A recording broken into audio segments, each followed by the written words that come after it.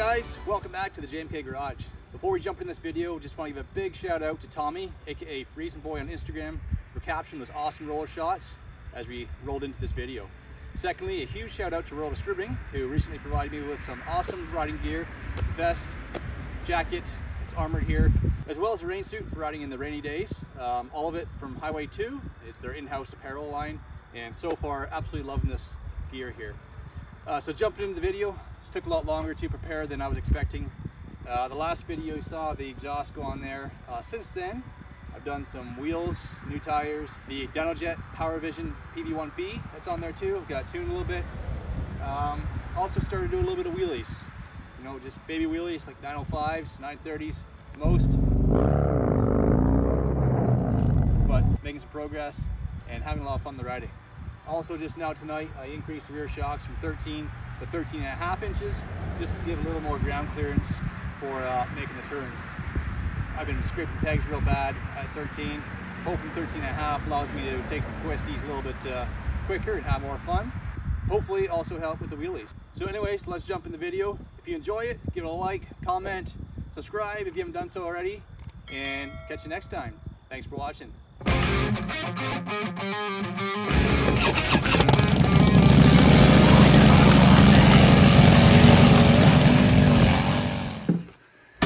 Hey guys, welcome back to the garage. In my last video on the Dyna here, which is actually not aired yet, it's airing this Saturday, I talked about the new Bassani exhaust that they put on there. That's from Roller Distributing. Trailer's there because last night we took it out to the bike night in Guelph, along with the Husqvarna in the back of the truck. Whole family went, so that's the reason why I couldn't have ridden it out there. Last video though, I promised the next video would be on the installation of these wheels, and I'll try to get to those in this video, but we'll see if timing works out. Reason being is I ordered the bearings and the adapters to run these wheels on this bike.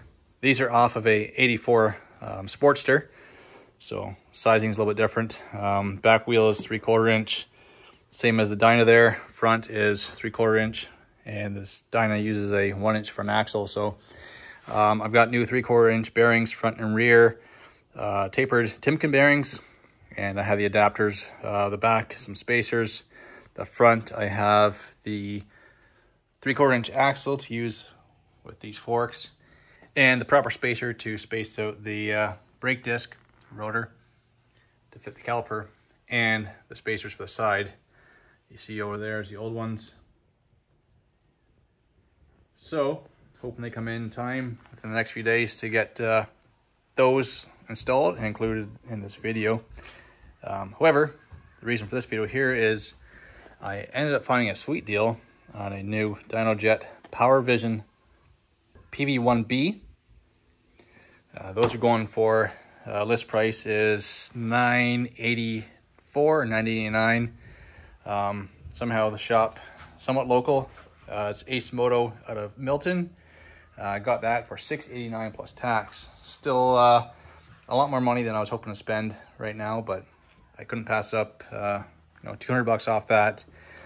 And with the Bassani exhaust here, it runs better at times than with the Vance & Hines, but there's other times where it's actually choking out and wanting to stall. So I don't want to keep running it as is untuned. You can see the pipes have colored up nicely, but I'm a little worried that it's running way too lean and going to cause those pipes to crack or other engine damage. So get this on. Hopefully I have better luck than with the PV3. And according to the guys at DynoJet, PV1B does have the capability of tuning that ECU in this bike. So we'll get that installed tonight and do some testing and hopefully flashing over the weekend. Get this bike running as good as it should be.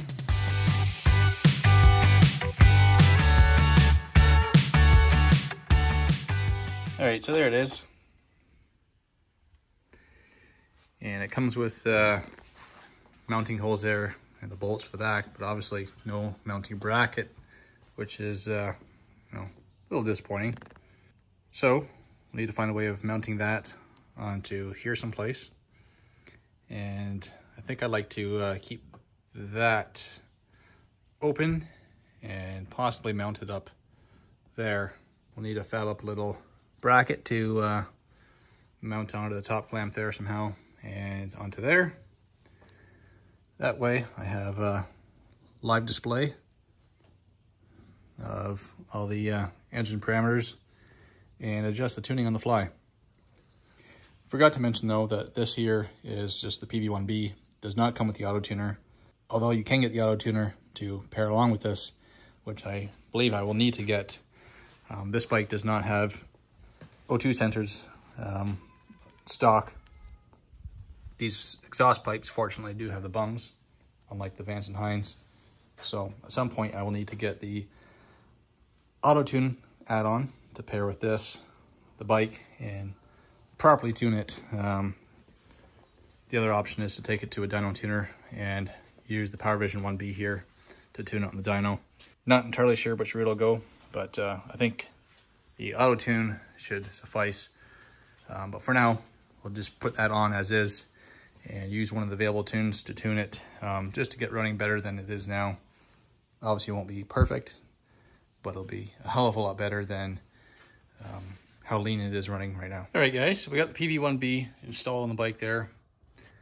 I'm not sure if I wasted time fabricating that bracket or not. Hopefully it works. So what I did here is I just used some flat stainless and the bandsaw over there, drill press, whatnot, to make this little bracket that sandwiches on between the bar riser and the top clamp. Slight angle, looks like that. So now that it's on there, I have the wire running to the ECU just loosely to make sure it actually works. Not gonna waste time hiding it behind the gas tank until I know for sure. So anyways, we'll get that turned on and see if it accepts the tune. And we got the owner's manual there on the laptop. I've done the ECU firmware updates, or the firmware updates on here at least. So accept and select vehicle program and load tune and custom tunes.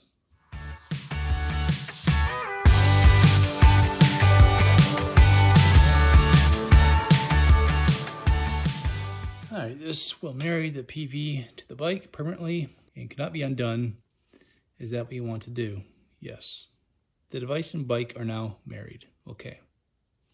No tunes have been loaded onto the tune manager. Please load either a DynoJet or a current original tune. Okay.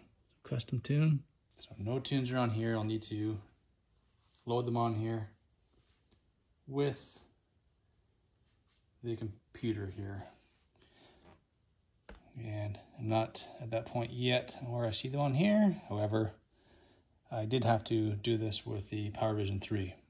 And in Quick Tune here is where I can adjust the rev limiter and all of that. That's kind of cool.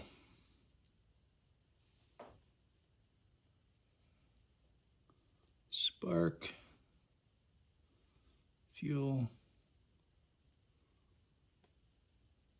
Won't touch that now.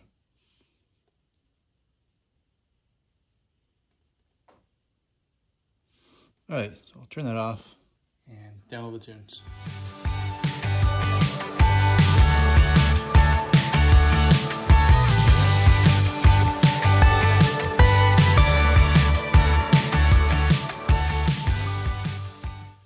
So this here's where we're downloading the tunes. We have the stock improved. We have Screaming Eagle cleaner with Chromeworks slip-ons. Screaming Eagle cleaner with D&D/cut. There's no point in doing all these tunes. We'll just look for one that's closest to here with the intake and 2-in-1 exhaust.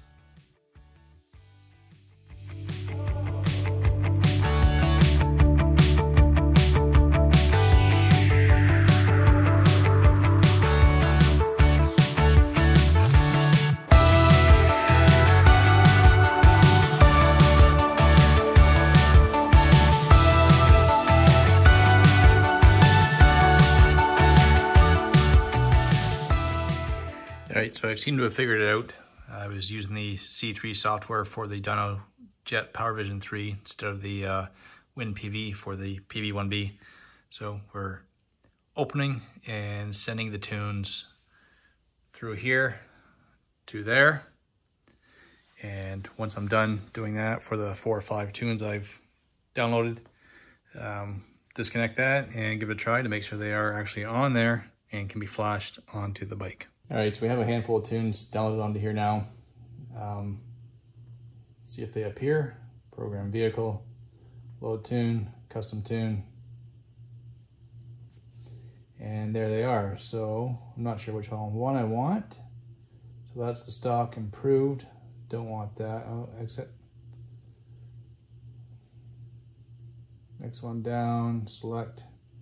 That is Screaming Eagle Air Cleaner, Vance & Hines 2-in-1 Pro Pipe.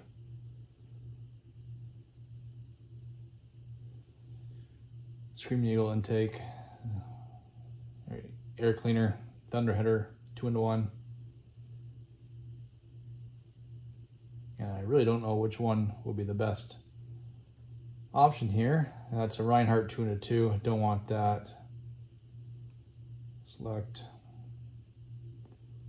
And again, that's the same thing. That's the 2401, 2401, and the 2404 Thunderheader. Not sure why there's 2 different versions of the same tune. Let's go with the Thunderheader. I know it wraps around like this one here. So continue. Select flash to send this tune to the ECM. Flash. This tune is either incompatible with the connected vehicle or not supported software level. Well, that's not good. That was a Screaming Eagle intake and Vance & Hines 2-in-1 Pro Pipe. Let's try that one. Incompatible with the connected vehicle or not supported software level. Well, that's not good. Looks to be the same as my Power Vision 3. It is writing, so that's good. I'm not sure why there's 2 copies of that same tune, but the second one worked. So that's awesome. I think I selected the Vance & Hines Pro Pipe, not the Thunderheader, but really not sure which one will be a better fit for this bike. Obviously it's not the Screaming Eagle intake. It's not that same exhaust, so either of them won't be perfect. Please turn key off and wait 10 seconds before turning key back on. That should be good. Back on. Accept. So, vehicle info, status, quick tune. Let's just see what the rev limiter is set at. 6,200, perfect. We might play around with that later on. About 6,250. That's cool.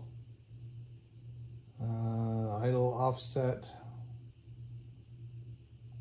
I'm not sure what that is. Play around with it.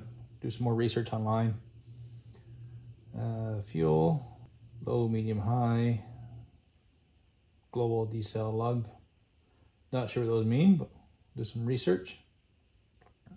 Spark, timing advance. Cool. And this is lower idle from the 1250 or whatever it was before. Auto tune, data log, gauges.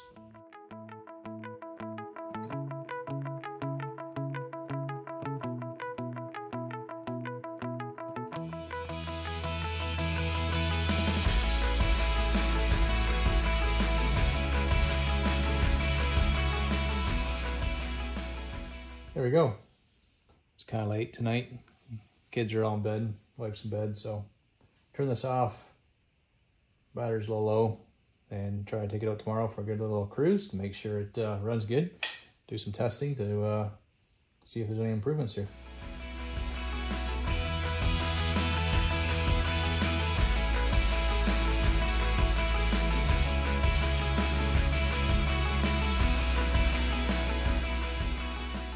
Alright guys, I can't take it out for a test drive right now, but I can start it up. Watching the kids right now while the wife's out grocery shopping, so just to make sure it runs.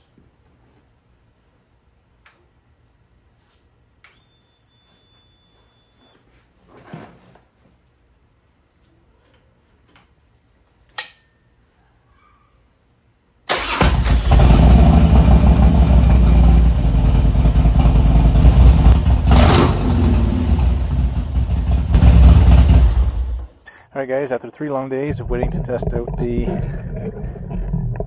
DynoJet Power Vision PV1B here. Since I flashed it, finally got a chance here. Take the bike out for a short little ride before the sun goes down. So, we know it fires up and runs, but see how good it runs here in a minute.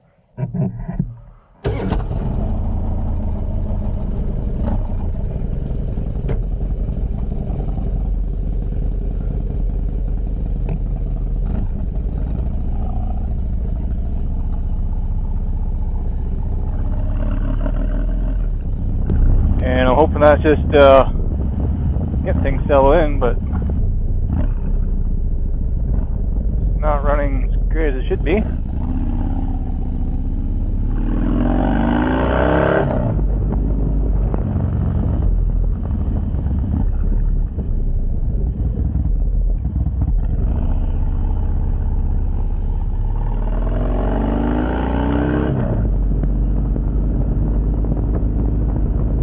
A little better there.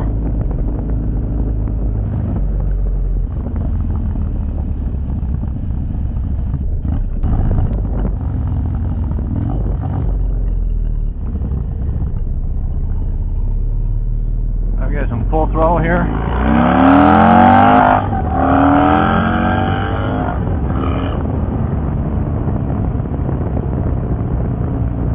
Oh, good.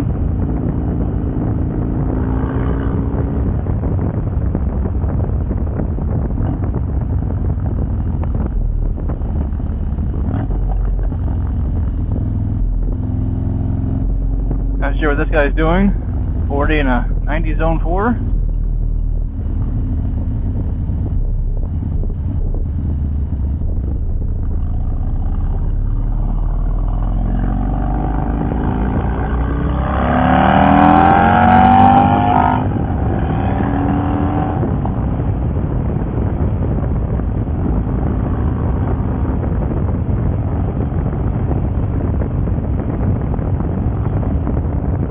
Red line there just stopped, so I'm thinking that's the settings here with the red line settings. I think there's some adjustment there to adjust how much it'll fluctuate.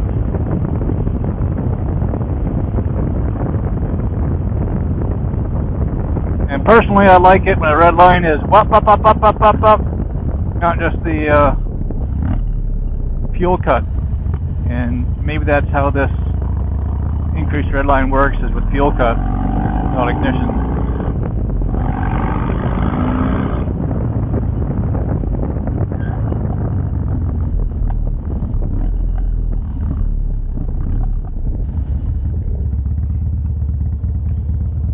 So let's jump in there and see about doing the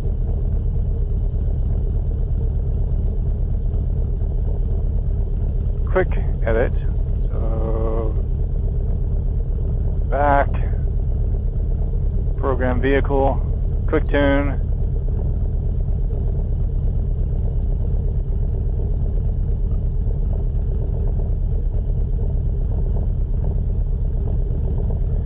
So idle offset. I believe that maybe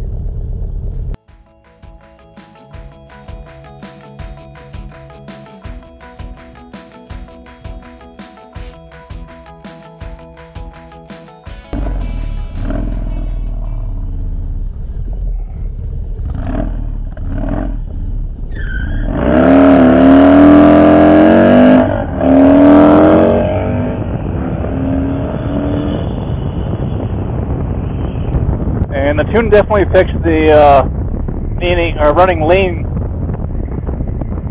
Not getting the same amount of D-cell pops as before. A little bit, but nothing in comparison to before.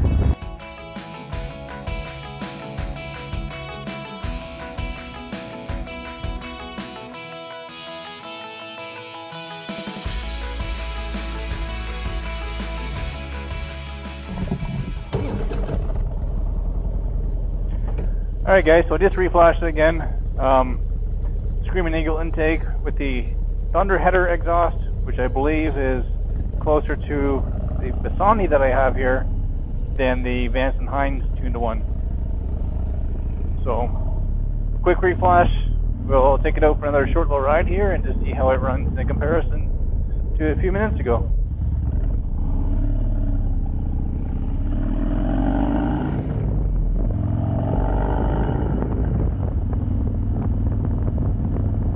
I know I'm pretty quick to say this, but it does feel a lot smoother already. It's not bucking around like it was leaving my house there. And again, the D-cell pops are essentially gone now in comparison to how they were before.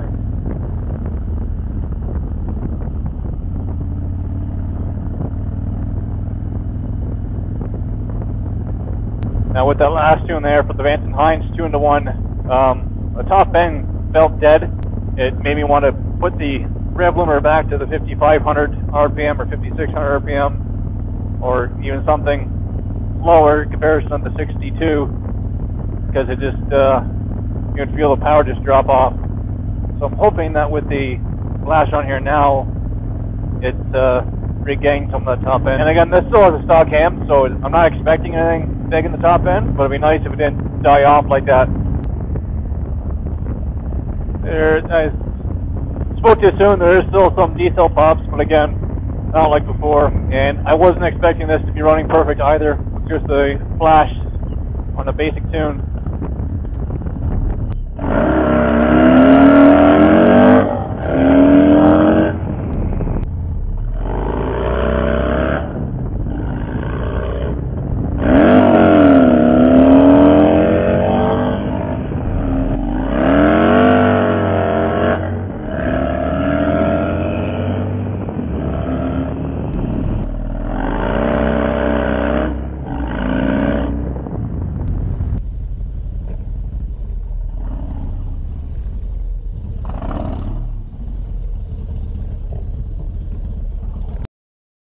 Alright guys, so the week went by, and unfortunately due to family commitments and being busy at work and that, I did not find time last week to get the mag wheels over there installed on the bike and a video edited and posted on YouTube here as I had planned. So we'll wrap this video up here, and hopefully by the end of this week have those mag wheels on. I have the Power Vision PV1-B installed. As you've seen, I flashed it with just one of the few basic tunes on there for aftermarket intake and 2-in-1 exhaust. It still was running much leaner than it should have been.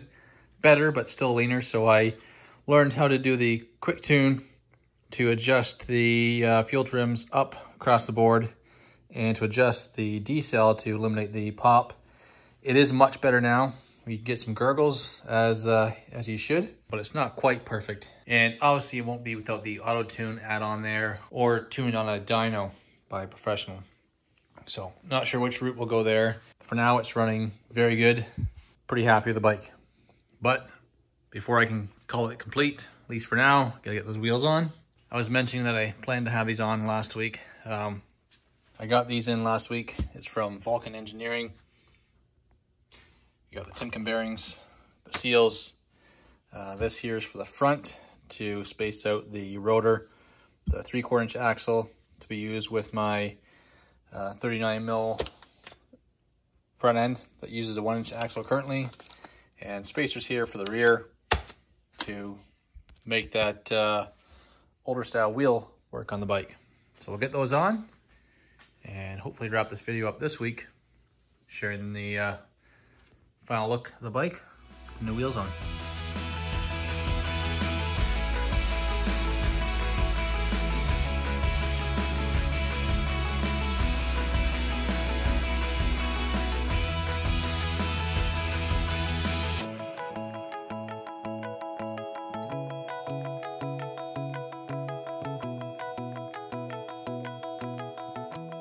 All right, you got the tires mounted on there. As always, wasn't easy, but they are on there holding air now. The bearing races here, if you put the new bearings in there, you can feel some tough spots. Even with the fingernail, you can feel where it's got some hairline cracks or wear. That's on both sides. I tried getting those out myself, and those marks there downside are not for me. Looks like someone else also tried pounding them out at some point, or pounded out the previous ones. I tried putting a bar through there and stacking up washers to push those out, but they're not budging. So I think I'm going to take them to the Harley dealership and ask them to slide them out, both rims, and get the new ones over here pounded in. A little bit of a setback, but still hoping to get these wheels on here in the next day or two. And before I end the video, just a quick little shot of what they will look like there on the bike. I think that color goes quite nicely with the colored stainless steel exhaust. All right, so a quick little update. I was planning to take my wheels over there to Rockies, the local Harley Davidson dealership, to have the bearing races pressed out. Looked online and I found this kit here, which was supposed to work, but these here, which would go in and expand with this to pull the bearing race out, is nowhere near large enough. So that there is the largest one in the box. And that should go in there and expand to pull out the race. But as you can see, it's maybe a 3/4 inch diameter, and I need something that's nearly double that. So this here won't work. Not sure what it's intended for, but clearly mislabeled online, so I need to send that back and try to find the correct tool. And to pitch in here, I mentioned earlier that I've now become a brand ambassador for Royal Distributing. So because of that, they've sent me a large rain suit, a large Highway 2 vest, and a large Highway 2 armored flannel shirt or jacket. So we'll have some videos of that out shortly as well, I hope to.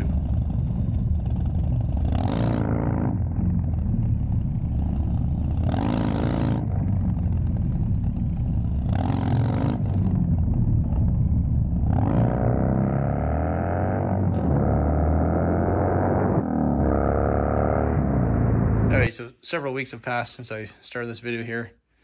I finally got the right tool in. The last tool wasn't for these wheels down here. It just wouldn't work. So anyways, I got this here. Just finished hammering out those old bearing races. Got the new ones in there. The seals aren't in yet, but just for now, got the axle put in there. And I will need to punch out the old ones in there, both sides. Get the new ones in. Little unsure exactly how this is supposed to work. It's the disc brake rotor spacer, but it does not fit on there. So I'm not sure. I mean, I've got this here for the 84 to 99 Timken bearings. Again, that's from Vulcan Engineering. These here are off of an 85 Sportster. So they should be for that. And I'm trying to convert that to 1 inch bearing, or 1 inch front end, using the 3/4 inch axle. So yeah, I'm really not sure yet. Guess we'll wait till I get the front wheel off of the bike and then rotor off and see how that fits on there. I guess worst case, I may need to machine this out, just cut that out in the lathe to slide over top of there. That's worst case scenario, I think. That there is for the other side, which I don't have dual discs, so new seals, I'll get them put on. Should have the wheels here on, possibly before the end of this weekend. That's the burnout wheels. Yeah. What? Yeah. Why do you never put them on your Harley? I'm going to.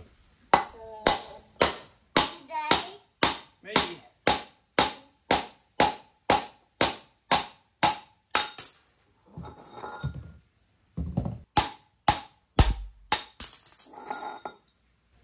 So just to give a little demonstration of how that works, bearing race is inside there, and there's no way of pounding it from the back side without these.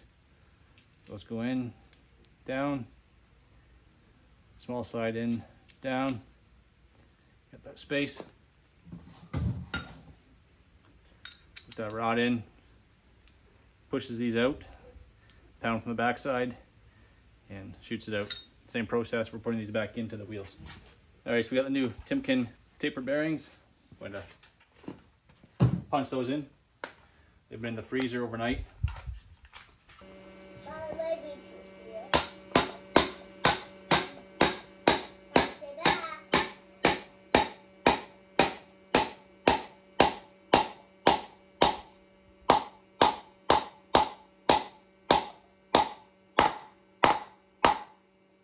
Nathan, what are these tires for, bud? The Harley. What are they going to be used for? Driving around. Just driving or burnouts? You should do some burnouts, Natalie? Yeah. Yeah? I like you do your burnout. You like me doing burnouts? It'll be fun. I think burnouts are fun too. You gonna go for some burnouts? But what I need, my dirt bike helmet. Yep. My bicycle helmet is not like a dirt bike helmet. A dirt bike helmet is safe. Yes.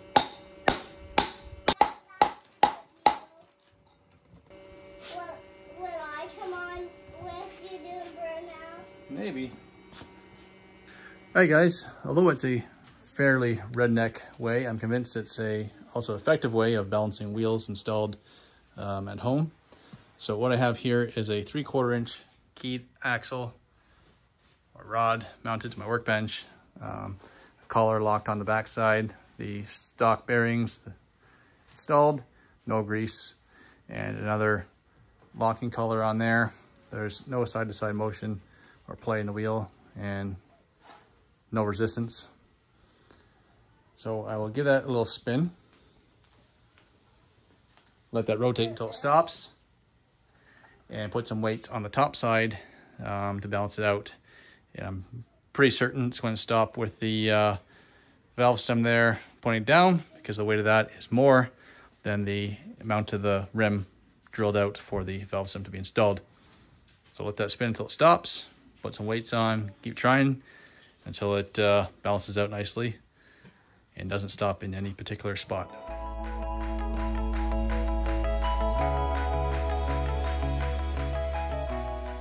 Okay, so it actually stopped there. Last time it rotated back and forth a few times, so let's try spinning this way.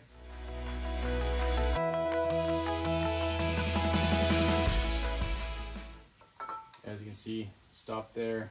Now it's going back down.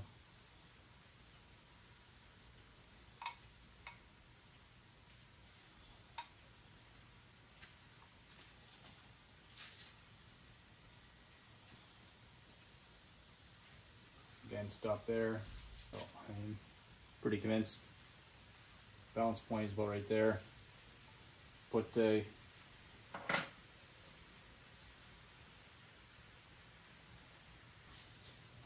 put it down, it comes back up there. Alright, so we got the weight on the rear wheel there. Front wheels are on there now. So we're gonna put the bearings back in there, pack them full of grease and put the seals on. But the only grease I have right now is in the grease guns there.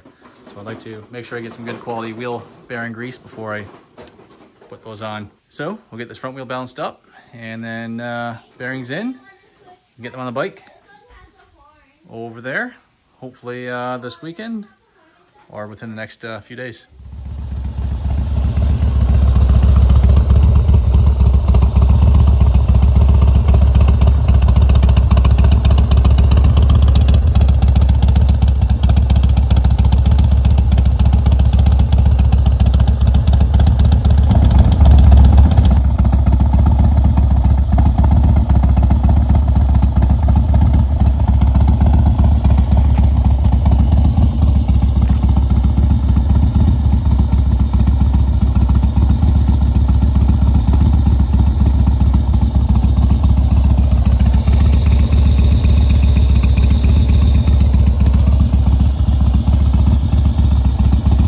there you have it. Got the mags on finally.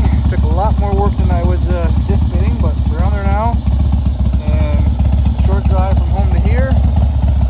Seems to run nice and smooth. No vibrations. Tires have nice grip. Definitely better than before. But the true test will be taking it out to work tomorrow.